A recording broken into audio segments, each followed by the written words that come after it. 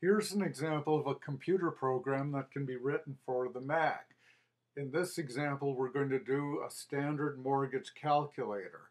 You find many of these on the web, and usually they are like this. You put in the amount of the mortgage, the term in years, and the annual interest rate, and the monthly payment will be computed.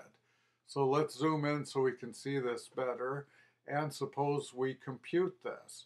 So we have an annual interest rate of 5%. We're assuming it's compounded monthly. So the amount of monthly payment made at the end of each month for 30 years that would be necessary to pay off this loan is $1,449.42. So there are many mortgage calculators out there that do this on the web. And suppose, however, we do a different twist on this and we try to solve for the mortgage amount. So this time we'll assume that we are given that the term in years is 30, annual interest rate compounded monthly is 5%, and the monthly payment is $1,449.42. What mortgage amount would that be sufficient to pay off? So if we click compute, we get a number that is slightly larger than $270,000. And this is due to rounding, that actually the monthly payment is sufficient to cover a mortgage of that amount. Now, we can also make the other two values be unknowns. Let's say we didn't know the term in years. And to change things, let's put the mortgage amount back to $270,000, but let's suppose that everything else was the same except that we increased the monthly payment to, let's say, $1,600. And suppose now our question is, how many years would it take to pay off that mortgage? So if we hit compute, then we get 24 years instead of 30.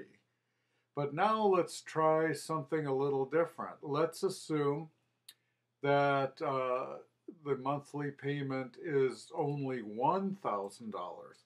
How long would it take to pay it off? So I will put 1,000 here, and we will blank out the term in years. Now when we click the compute button, we get a message saying payment too low. What that means is if you made monthly payments of $1,000 a month based on an annual interest rate of 5%, it would not ever be sufficient to cover the mortgage of $270,000. So that is one of the things you have to think of when you're writing this program, where you put in values that are impossible to solve for. Now let's put this back at 30 years, but now let's keep the monthly payment at $1,000 and let's delete the annual interest rate to make the system solve for it.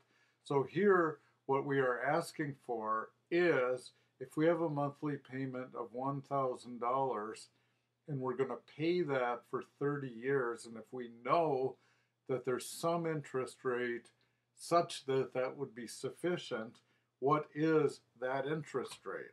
So if we do a compute, we get 2.015. Now, what's going on behind the scenes here, and what I haven't shown, is what process is involved to solve for that interest rate. I think there's not a closed form solution for that computation. What I did when I wrote this problem is I adopted an iterative solution in which I created a real valued function whose root corresponded to the solution, namely the interest rate of 2.015. And a future screencast will go into the details of how I implemented this program. As a final example, suppose I delete, let's say, 2 of the input values. So now we have 2 given quantities, the mortgage amount and the term in years, and 2 unknowns. What happens if I click the compute button? Well, I get a message saying invalid input.